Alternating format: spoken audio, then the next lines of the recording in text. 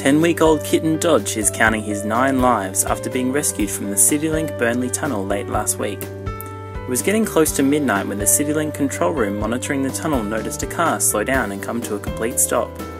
The workers noticed that the car had stopped after discovering a small, ginger kitten that had somehow found his way into the tunnel. Wasting no time at all, the incident response team arrived at the scene. Dodge was incredibly frightened and covered in grease as he sheltered in the gutter, but he wasn't going to come easily and bolted to hide underneath the incident response team's van.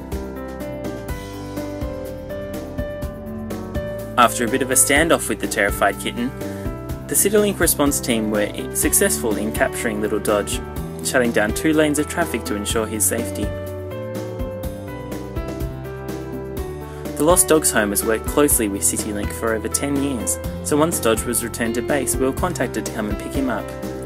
Dodge was in dire need of a bath, and once we washed all the grease off him, he was vaccinated, wormed and checked for a microchip.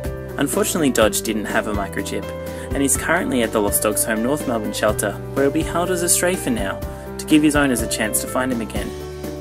If no one comes forward, Dodge will be looking for a new home early next week.